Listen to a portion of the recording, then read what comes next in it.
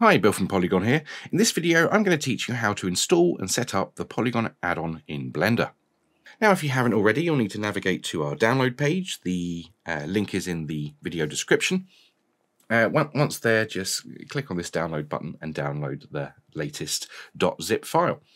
Now, back over in Blender, now that we have that downloaded, let's go to Edit and then Preferences.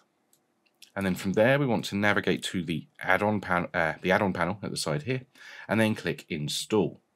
From there, we can select the zip file, click Install Add-on, and that will bring up the add-on in the list here, which means it's been installed successfully. All we have to do now is enable it by clicking this little box. Now, the first thing we need to do is indicate to the add-on where we want it to store our assets, and there's this library feature here. Now, because I've installed this previously, it's actually already got a directory, but you just click it, navigate to the directory or create one, and then hit Poliigon Library. Cool. Now, there's a lot of other settings in here, but we'll be covering those in a later video. For now, that's the only thing we have to adjust immediately. So with that done, let's go back to the viewport, hit N, and that will bring up our properties panel. And then along the tabs, we have a polygon one now. Yeah. So we need to log in. So I'm going to do that now. Just type in your details just like you would on the website and then hit login.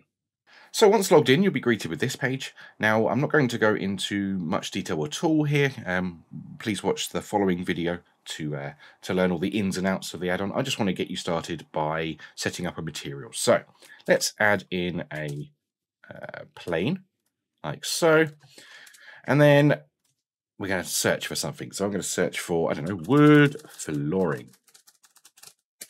That will bring up all the results for wood flooring, and then if we scroll to the bottom here, we have the different pages of the results, or we can use the arrows to navigate through them, like so.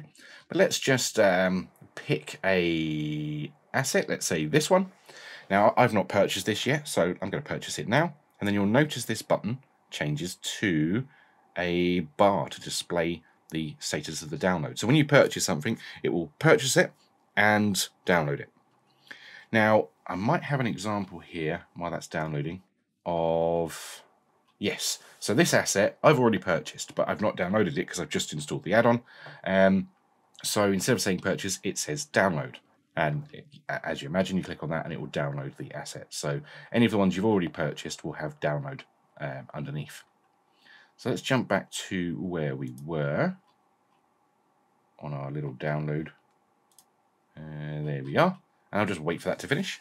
And now that it's downloaded, you'll notice that the button has changed to apply. Now it says apply 4K.